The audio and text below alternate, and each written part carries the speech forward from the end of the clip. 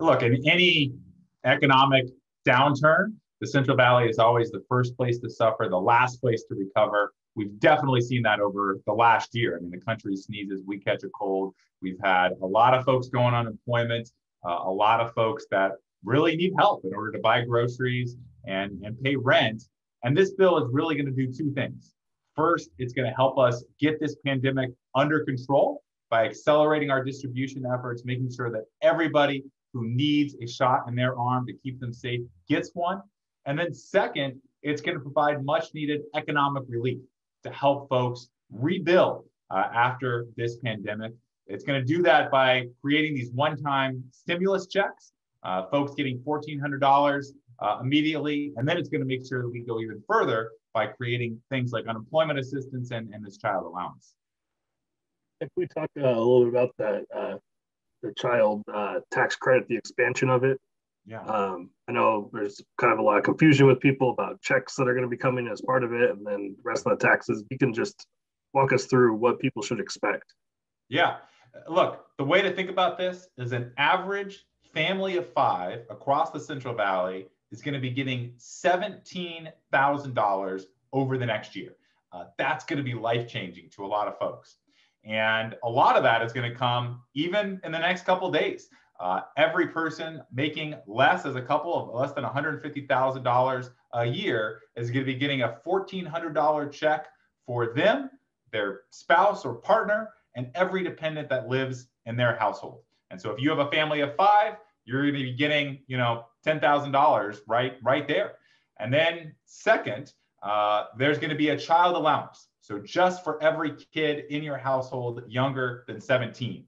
That's going to start coming online in July, and it's going to be coming every single month. I hope it's going to be coming every single month permanently, but for now we have it until the rest of the year. And so if you have three kids, you're going to be getting at least $3,000 per kid from now until the end of the year. So maybe you'll be making, if you have two or three kids, $750 a month, and then the remainder will be coming when you file your 2021 taxes. Is that simple, or should I explain it? It's kind of complicated. So I know it's kind of complicated. So with the payments that are the monthly payments, how can people expect to receive those? It's the same way as stimulus payments are going to absolutely. So the child allowance is going to come the same way the stimulus checks come. So if you have your direct deposit on file with the IRS, you're going to be getting that direct deposit coming into your bank account as early as July, as soon as the IRS has their system set up. If the IRS doesn't have direct deposit information, then you can set it up. Even now, you can set up that direct deposit with the IRS, or you're going to be receiving a check or debit card in the mail every single month for the duration of the program. And one area of concern that we've been reporting on a little bit is either really low income or even some homeless families who may not file taxes, may not have ever even claimed the first or second stimulus payment. Yeah. Do you know about the process for them? Yeah. So if the IRS doesn't have information on file, if they don't know where to contact you, or if you've moved or changed your filing since the last tax deadline, then you have to update your information. And you can go to irs.gov/coronavirus. And you can work with them. You can also call my office. Call me anytime, 209-579-5458. And we can also try to help you with the process if you haven't filed taxes or if that information isn't up to date. You mentioned a little earlier that you would like to see this permanent. Do you think there's momentum for that? I hope so. Look, today, 1 in 5 kids in the Central Valley grows up in poverty. That shouldn't be the case. No matter who your parents are or where you're born, you should have a chance at the American dream. And this child allowance is going to cut that child poverty in half. That's going to be a big deal. I mean, if you have 2 kids, you're going to be getting $500 a month from this program from now until the end of the year. And then you'll be getting the remainder, another $3,000 when you file your taxes next year. And so that's going to be a good deal. And I really hope we were able to make sure that this is not a program that terminates in December. And I believe there's some strong bipartisan support to continue it. Can you talk about what you've heard from families, what this means for them, and then also for the economy as a whole in the Central Valley? This is going to mean so much. I mean, I talked to a family in Modesto the other day, and the dad lost his job. He couldn't pay rent, so he ended up getting evicted from his home. Now him, his wife, and their kids are living out of their car. This is going to allow that man to make sure that they're finding their way back into permanent housing. He can find his way back into the workforce. His kids can find their way back into school and into the classroom. And there's so many folks that have been in that situation through no fault of their own, just because of where this pandemic has left our economy. And so this is going to allow us not just to get this vaccine distributed and to get this pandemic under control, it's going to allow us to actually repair so much of the damage that this epidemic has really wrought across our community. Yeah, so let's talk about two other parts of the bill. First, the $1,400 stimulus checks. We've heard from some banks that it's questionable, I guess. They claim they're not holding the money, but they're not paying it out right away. Some people got paid over the weekend. Some people are being told they got to wait till Wednesday. What do you think of the rollout so far with those checks? Look, I think those checks should have gone out yesterday. I think people need the money. So many folks have been waiting for this for months. I mean, I would have liked this relief bill to have happened 6 months ago. It was certainly necessary 6 months ago when we knew what needed to happen. So I hope that we're able to get that out the door as soon as possible. I know some banks have different decisions on that distribution. And then there's also folks that don't have direct deposit where they're going to be waiting for that check to come from the Treasury Department. And so I think it's really important that we make sure that every payment goes out the door as soon as possible so people are able to buy those groceries, people are able to pay that rent as soon as they can. And if you're having any trouble with your stimulus payments, please contact me, contact my office, harder.house.gov. We're here to help. And then the unemployment benefits, they're extended. There's the $300 boost. Do you think it's enough for to help unemployed people? I hope so. Look, I mean, by far the best thing that we can do is make sure that people are getting back to work. And the sooner that we get folks vaccinated, the sooner folks can get off of unemployment and get back to their jobs. That's by far the best answer here. And especially true because the California Unemployment Office, EDD, has had so many problems over the last year.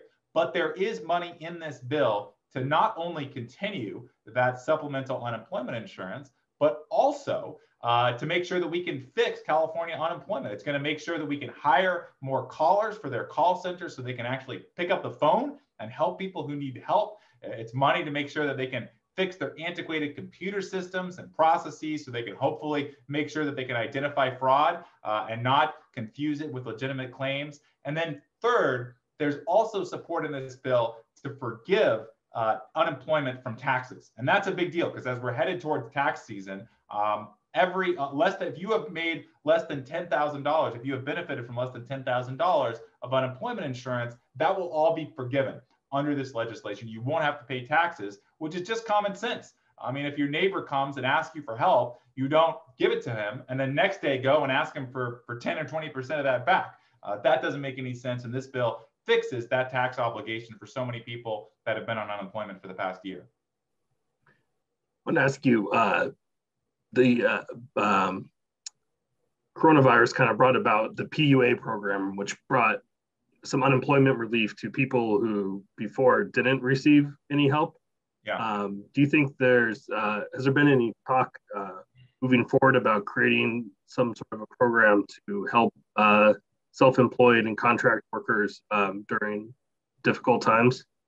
I think we need to do a top to bottom reform of the way that we do unemployment across California and across this country, because it's clear that it has not worked. I have heard from so many people about all of the failures of our own unemployment office, both in terms of who's eligible, as well as just in terms of the people who are eligible getting the help that they need. I mean, I talked to one woman who told me that she calls California's unemployment office up to 100 times a day. And in the 6-week span where she was calling 100 times a day, not once did she talk to a single human being. That's the situation that we have with our unemployment office. And so it's clear there need to be pretty systematic changes. I do think that as part of the changes to unemployment going forward, we need to make sure that everyone who has a job is eligible, not just folks who work in one particular company. If you're self-employed or you're an independent contractor, or you have your hours cut from 20 hours to 0, you should still be eligible for the same unemployment benefits as anybody else. And that's one of the fixes that we're going to have to make to the system going forward. Okay, and then just really quick, I would like touch also on vaccines. Can you tell us a little bit about what specifically is in the bill? What is it going to mean for getting shots to people? Yeah, this is going to make sure that people get vaccines faster.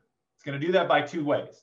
First is there's more money here to purchase more vaccines and improve the amount of supply, especially the supply coming to the Central Valley, because we haven't necessarily always gotten our fair share of vaccines over the past few months. And then second, there's a lot of support here to hire more workers and healthcare workers. And that's really important because when we were at 0% ICU bed capacity in the Central Valley, it's not because we didn't have the physical bed space. It's because we didn't have the doctors, the nurses, the healthcare workers to make sure that folks could need help. And as we expand distribution efforts, that's going to be more important. It's more important to make sure that we have qualified people to distribute this vaccine and get shots into arms ASAP. And this bill provides for 100,000 new community health workers across the country. Many of those are going to be coming to our area. And that's going to be really important because it's going to make sure that we can get this pandemic under control even faster. All right, my last question for you here. You've been critical of the vaccine, I guess, the amount of vaccine available in the Central Valley. Do you feel like it's improved at all in the last few weeks since you first started raising concerns? It has gotten better. But look, this should be a very simple process. The vaccines should go to the areas that need the help the most. They shouldn't go to the wealthiest counties. They shouldn't go to the counties that are most politically connected. They should go to the folks that have been working frontline jobs for the past year. That's what's right. And so, unfortunately, that's not what happened early on. Those vaccines were not going. They were disproportionately not going to the Central Valley. I think the governor has made some changes, and that's been, frankly, long overdue. But I do think we have seen some real improvements in vaccine supply. The Central Valley is now getting more vaccines, and that problem is getting slowly but surely a little bit better. And then also, we've worked hand in hand with the federal government to bypass the state and get vaccines directly into community health centers across the valley. So we've been Golden Valley Health Centers just announced last week. We're working in partnership with them to get vaccines directly from the HRSA, the Health Resources Office nationally, which is going to make sure that those vaccines go directly to the Central Valley.